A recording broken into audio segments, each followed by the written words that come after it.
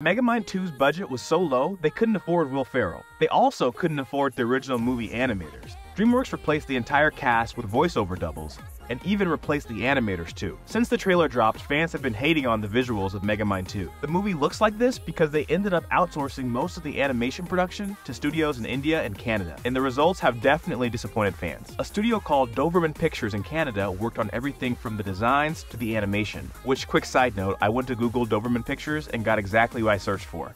I had to add animation to the search to actually find the studio's website. Anyway, a studio called 88 Pictures in India did the actual animation.